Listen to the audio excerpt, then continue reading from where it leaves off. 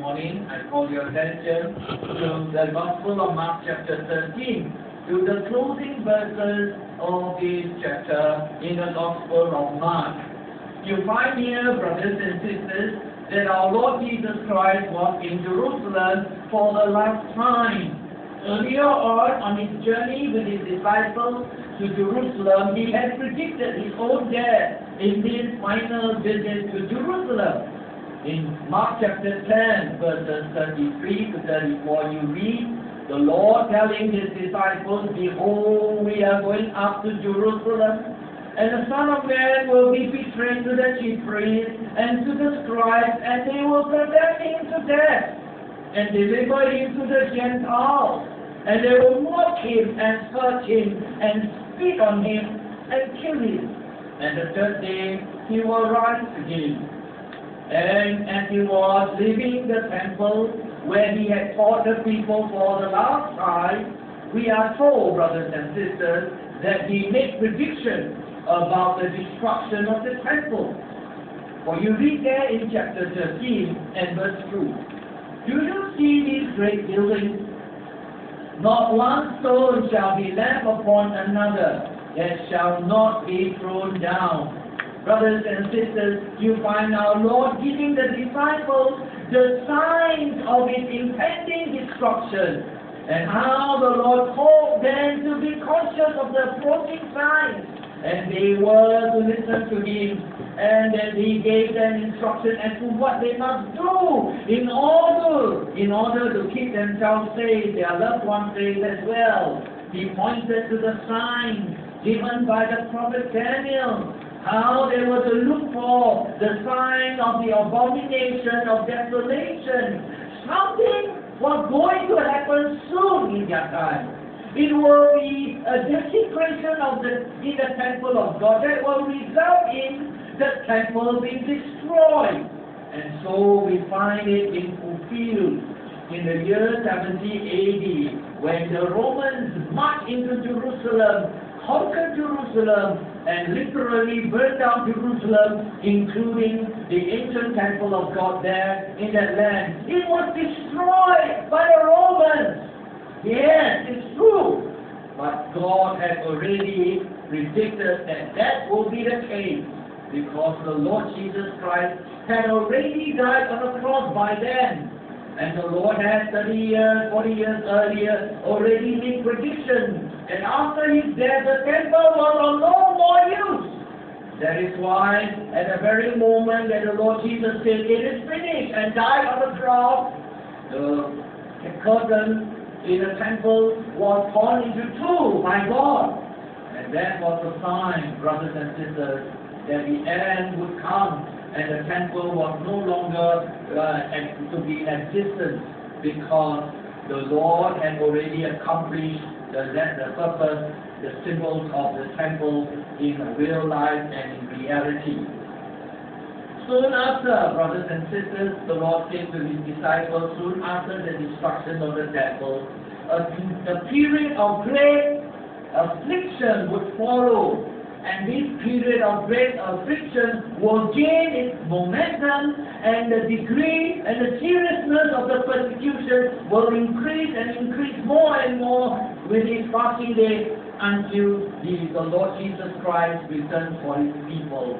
And we are told here very clearly, brothers and sisters, that the suffering that will come upon this world was a sign of God's judgment. This is what disobedience to God will yield in this world.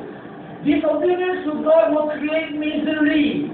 Disobedience to God will bring about the judgment of God. And so you find the world as it was suffering from misery, and increasingly you find people dying for all sorts of misery and all sorts of reasons. And the world increasingly will become so difficult for people to live, especially for the Christian to live, that God, out of his mercy for his people on earth, will shorten this period of great affliction. Why? Because God loves his people, and the Lord will be sent to return, and he will come to end this period of great suffering, and with his return he will bring the world to a close. this disobedient world will be brought to a closer end. Brothers and sisters, ever since the days of our Lord Jesus Christ and His apostles, we find the world going through cycles. We find the world disputing with the gospel, rejecting the gospel, and going through cycles of violence. World War I, World War II, and we find increasingly the sign of a World War III about to happen around the world. Not only in terms of wars and rumors of wars that have brought about so much death and destruction in Europe and around the world. Your grandparents or your great-grandparents went through a time of great suffering during the Second World War under the Japanese occupation. And we would look back and you would have studied in local history, brothers and sisters, of the great tremendous misery, how people were suffering from hunger and from being taken away in the lorry to Changi Beach, and there they will be gunned down and be killed simply because of the antagonism against the people. Oh, brothers and sisters, you can see the increasing signs of misery and a period of great suffering upon this world. Each generation we find that violence is even more and more cruel than the generations before. You look at the increasing natural disasters in this world. There was no such thing as global warming earlier on in the last 2,000 years, but increasingly the world is in deep trouble. We call it birth pain. Like a woman about to give birth to a child, the woman will suffer and experience tremendous pain. And that's exactly a picture of what is happening around the world today. The earth, the world is manifesting distress and agony and misery, brothers and sisters. Increasing natural disasters. You look at the violence that is being promoted by Hollywood. In its movies and shows, you see it happening literally in many of the American cities and in Europe and elsewhere around the world. In the name of human rights and human freedom, you find nations threatening nations. You find new diseases. You find the danger of economic troubles and collapse. You find social unrest, brothers and sisters. Unless you are blind, you know that this is indeed a world that is troubled, a world that is increasingly manifesting all this sadness and suffering. Not only that, internally in our lives, in the personal lives of each human being, you see the rise in marital divorces. You find families facing all sorts of modern tension and families broken. Children are not talking to the parents. Parents abandoning their parental duties and run away and things and that, brothers and sisters, disobedience, no love and respect for one another. We find, as I said, global warming, climate change. We find some islands around the world being destroyed, covered with seawater, and no longer able to be inhabited by human beings, or seawater level rising. The world is manifesting this, all these great distress and signs. Just as our Lord Jesus Christ said, it started with the death of the Lord Jesus Christ. It started with the destruction of the temple, and it will increase in speed and in degree of seriousness and intensify until the Lord Jesus Christ comes. Brothers and sisters, the world will indeed spin out of control and lawlessness. We must expect all this. You must be ready to face such a hostile world, brothers and sisters. And you are indeed finding it so. Christians are increasingly faced with hostility. Once upon a time, not too long ago, Christians were admired in this country alone. The founding fathers of this land, the pioneers of this country called Singapore, many of them, a great majority of them, were very fine Christians of high integrity. Even the businessmen, many of them who were the pioneering businessmen of our land, they were very great Christians who were known for their honesty and who were known for their Christian commitment. But no more, brothers and sisters. We find people taking on the name of Christianity, but they live so poorly and resulting in people mocking Christians, ridiculing Christians, attacking Christians, questioning Christians. The Christian influence in our law, in our society, is eroding, it's being lost. We find Christians around the world, some of them being jailed, being hated, even in countries that used to be known as Christian countries just 100, 200 years ago. And so you find the church being burned, churches being burned, and Christians facing increasing hostility. Missionaries were welcome in many of these countries just 100 or 200 years ago, but today it is close to impossible to get a missionary visa to most countries around the world because missionaries are increasingly seen as troublemakers rather than good for the country and society. So you should not be surprised, my beloved brothers and sisters, for the Lord has already told you so. Look at what He says in chapter 13 and verse 23. He says that Christians should not be surprised by all these afflictions because He had told you all these things beforehand. And look further up in chapter 13 and verse 7, you read, do not be troubled, for such things must happen. These things will increase in its intensity and frequency like earthquakes and tsunami and all, because all these are signs that a Christian must look for before the Lord would come. The disciples could not understand many of the things the Lord Jesus Christ had told them, especially about His impending death and His resurrection 3 days later. They could not understand. And so here also they could not understand. What do you mean by this beautiful complex will be destroyed very soon? The appearance of the abomination of desolation and things like that. If you turn that earlier on to Mark chapter 9, you find that they were unable to comprehend all these things. In Mark chapter 9 and verse 10, regarding what Jesus said about His coming death and resurrection, we read that in chapter 9 verse 10, so they kept these words to themselves, questioning what the rising from the dead meant. You see, they could not understand. Go down to verse 32.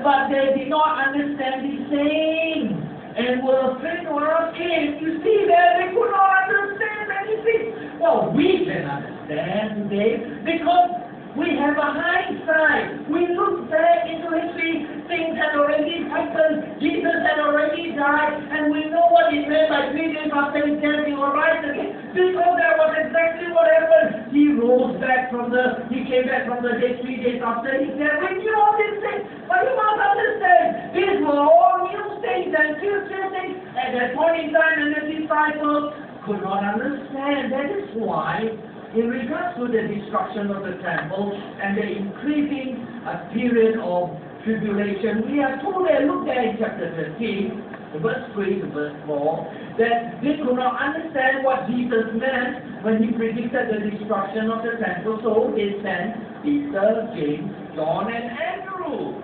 to ask Him privately, tell us, when will these things be? And what will be the sign when all these things will be fulfilled? And it is very natural, brothers and sisters. You heard about the destruction of something so huge and so majestic, and the Lord Jesus tells you, so you want to know when. And you will know how these things will be, and what are the signs. Can you please give us the approaching sign so that we can be ready to face?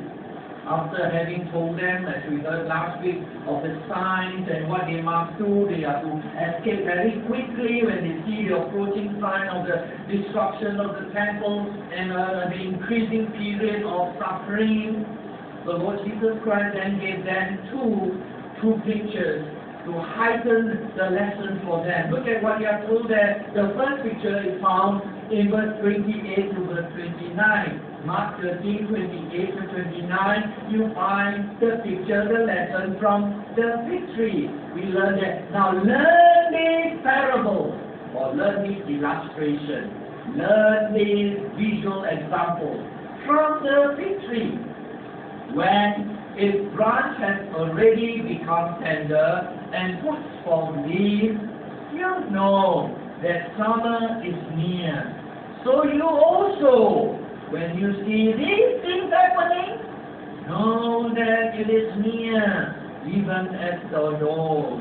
And so the Lord used the picture of the fig tree. They were familiar with the fig tree. They were mainly an agricultural society, and many of them would plant fig tree for the consumption of the fig. You see, nobody planted a fig tree to be a shade, because fig trees were not known to be very shady trees. They were more interested in the quality of the figs that would appear when summer draws near. And the Lord called them attention to this. When you see leaves, there will be figs. That when you see, you know that summer is coming, and soon you'll be able to eat the fig fruit, the fig from the tree. So similarly, the Lord says, when you see these signs as I told you, as I have given you, and as I have predicted will come, well, be ready. My coming is near. The destruction of the temple would also be near. You find the Lord Jesus Christ giving another picture. If you turn to the Gospel of Matthew chapter 16, Gospel of Matthew 16, verse 2 to verse 3. And there in Matthew 16, verse 2 and verse 3, you find the Lord Jesus Christ calling their attention to something that they were familiar with also, about the weather. Look there, Matthew chapter 16, verse 2 to verse 3. He answered and said to them, when it is evening, you say it will be fair weather, for the sky is gray. And in the morning it will be foul weather today, for the sky is gray and threatening. Hypocrites! You don't know how to discern the face of the sky, but you cannot discern the signs of the times. You see here, brothers and sisters, what the intention of our Lord was, is to call the people to look at all the natural signs that God has already placed around us. In Singapore, when you look to the sky and you see there is no sunshine, it is dark and cloudy, you know, oh, a heavy rain is about to fall on our land, and there may be flood in Bukit Timah or those low-lying areas in Singapore. But when you look up to the sky, the sun is just burning you. It is bright and the sky is just so clear. Ooh, you know that the day is going to be a very hot day. Well, the Lord Jesus says you are so good. From your experience, you can see whether it is going to rain or is it going to be a hot day. It is the same. When you look at people suffering, you see the level of natural disasters, you see religious persecution against the Christians, the rejection of the gospel. Well, brothers and sisters, the Lord tells you, His return is near, and you are to be ready for Him. So when you see a fig tree showing sign of growth, you know that summer is near. And this is the spiritual lesson for you. That the coming of our Lord Jesus Christ is near when you see the signs of the destruction of the temple and the signs of the great affliction that will indeed be found around the world. And the Lord Jesus said things in regards to the destruction of the temple. Look at what He says. He said that this generation will see the temple destruction. Isn't that what He tells you here? That this generation, verse 13, assuredly I say to you, this generation will by no means pass away till all these things take place. The suffering they will experience, the destruction they will see, that they will have to make plans to quickly escape as the Lord told them. And exactly 40 years after what the Lord Jesus Christ said, it really happened in the year 70 AD. And many of the Christians were still alive. Those who heard our Lord speaking would still be alive when all these things happened. And the Lord Jesus Christ called them to trust in His Word. Look at what He has told there in verse 31. Heaven and earth will pass away, but my word will by no means pass away. And exactly so, God never tell lies. You are a liar, you are a human, you are a sinner, you are an unfaithful man. Many people say, to death do us part, to a woman, and a woman to a man, and then in between they commit adultery, they mess up their lives, and they divorce. The Lord never made a commitment that He is not willing to keep.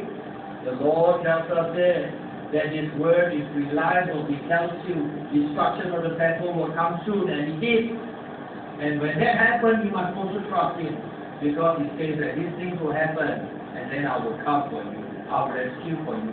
I will rescue you because I pity you.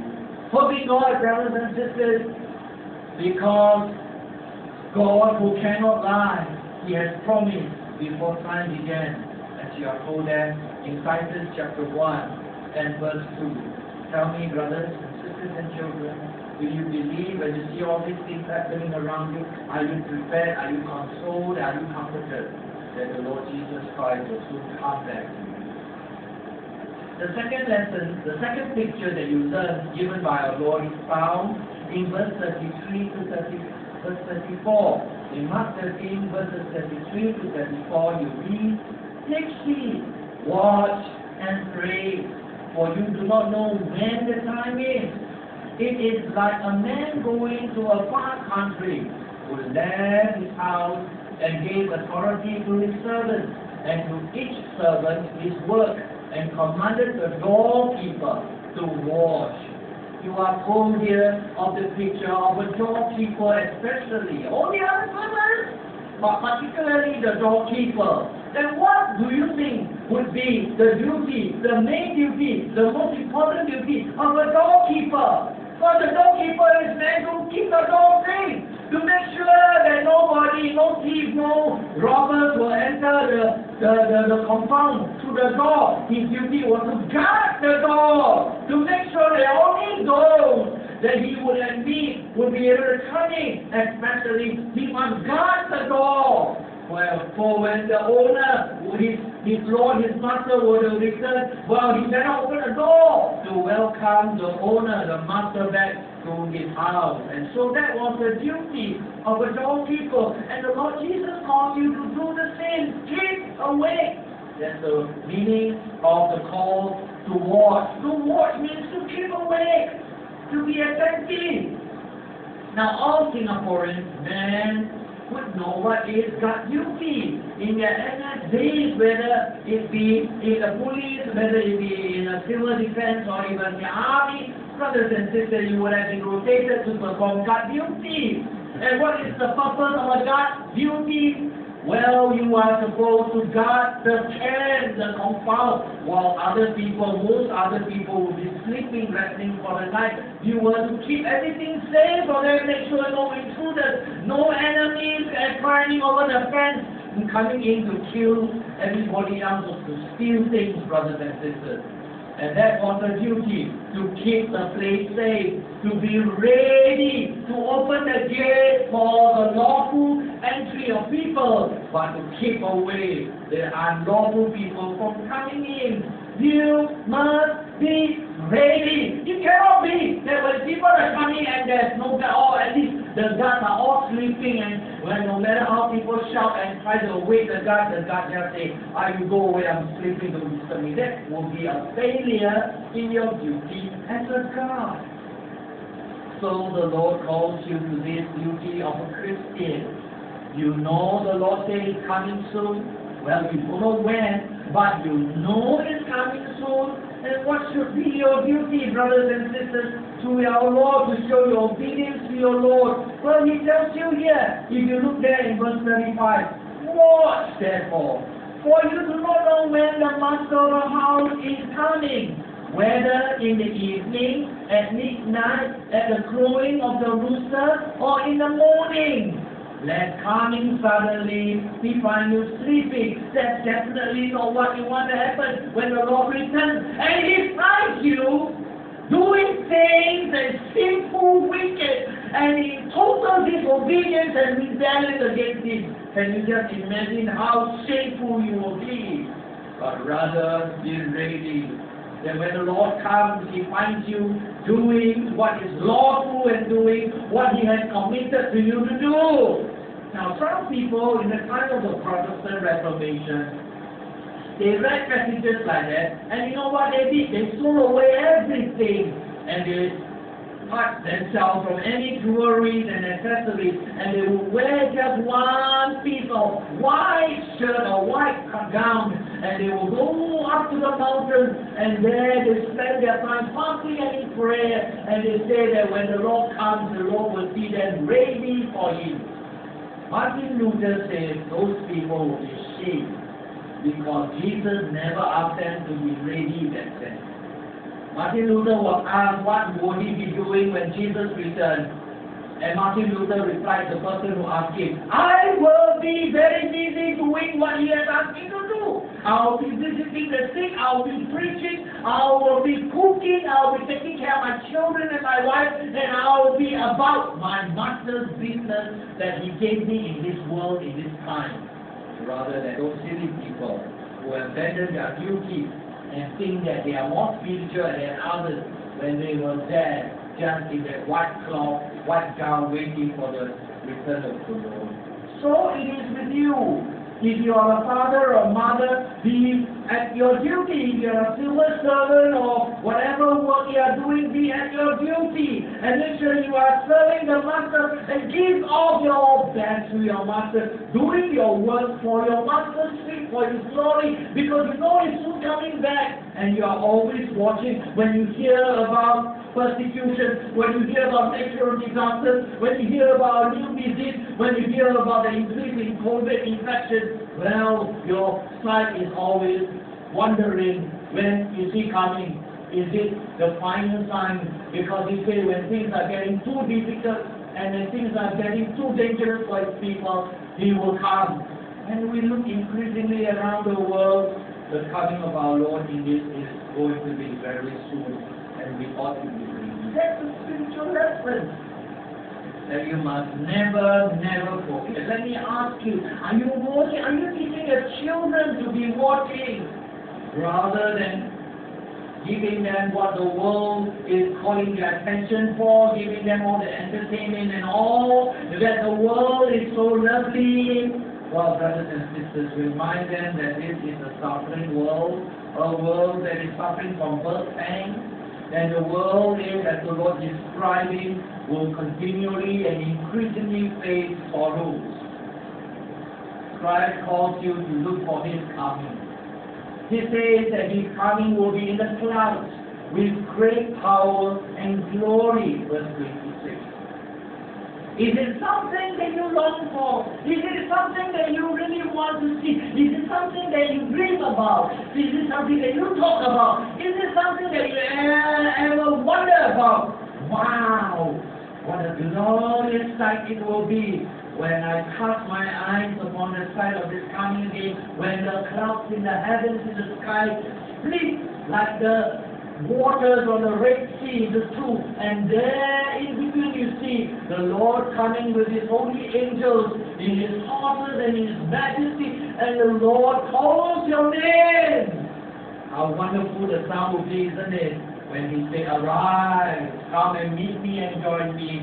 And you find that everything in this world is no longer of interest to you. You are most willing to let go because your Lord is there. The one you have loved and suffered so much for, the relationship that you have been keeping with great expense and with great suffering, you want Him. The world is nothing. You want Him. He calls for you. The world can say, what about our music? What about our treasure? What about our wealth? What about everything you have invested in? And you will say, no, it's of no interest. Because my interest is there. It is the one who is coming, the King of Kings, the Lord of all lords. And you are ever ready. You are ever keeping up. You are ever looking for the spiritual sight that will soon appear, whether in your lifetime or in the lifetime of your children. Oh, brothers and sisters, be ready, Jesus says. Watch, keep watch, be on your guard, be looking at the victory, be looking looking at the doorkeeper and always hold it so, because he says it and he never tells lies. It had already happened in the year 70 AD. And so we know, with the increasing troubles we find around the world, Jesus will soon come and you will be ready for him. Oh, let us pray, brothers and sisters. Oh Lord, our gracious Heavenly Father, how grateful we are this morning to be reminded Jesus is coming very soon. This is indeed a world that is miserable, a world that is indeed in distress with the COVID pandemic, with the danger of a wrong move by superpowers. Oh gracious Lord, man, woman to man, human to human relationship breaking down. Lord, we ask that you be merciful to us. Keep us, we pray. Come soon, Jesus, as you have promised. Come, Lord Jesus, come quickly for your church. We commit ourselves to you, to your mercy, and we ask that you remember our loved ones. For we hear that they will also join us, they will be where we will be, and that we will be where you are, Lord Jesus. So remember us in your mercy, and deal with us not according to our sins, but remember what you have done for us on the cross at Calvary.